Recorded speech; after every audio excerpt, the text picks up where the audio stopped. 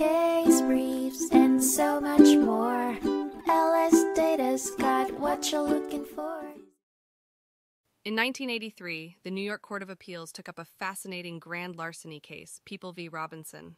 The heart of the matter was the legal intricacies of larceny, a crime where one unlawfully takes, obtains, or withholds someone else's property with ill intent. Robinson, the defendant, was accused of whisking away the wheels and tires from a pristine Lincoln Continental. His fingerprints were found hauntingly marking the vehicle. Strikingly, no evidence connected him to the disappearance of the car itself. This intriguing discrepancy initially led the lower court to rule Robinson guilty of grand larceny. However, this was not where the gavel landed for good. The story unfurled in May 1977, when Volpe Motors reported the theft of the opulent Lincoln Continental.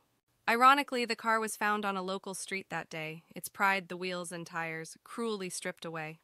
The net was thrown out, and Robinson got ensnared after his fingerprints surfaced on the vehicle. Yet the prosecution couldn't tie him to the car's disappearance at the trial. Against the backdrop of conflicting factors, Robinson was found guilty. However, the wheels of justice grind slow, but grind fine. The appellate division staged an unexpected but drastic about-turn, reversing the conviction. They argued that the proof fell short in nailing Robinson with larceny. When the court affirmed this adventurous interpretation, it stepped into the legendary legal limbo, balancing the scales of justice against the cliffhanger of common sense. The court honed in on a unique perspective.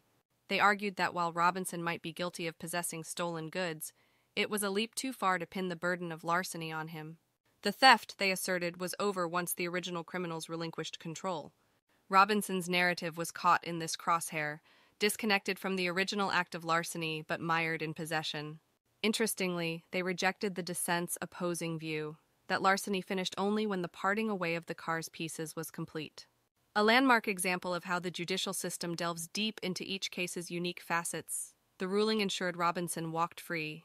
The deafening gavel's echo, however, continues to prompt the law's interpretation and application in other intriguing theft cases to date.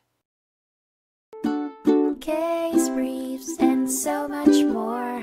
LSData's got what you're looking for. Visit lsd.law, elevate your mind.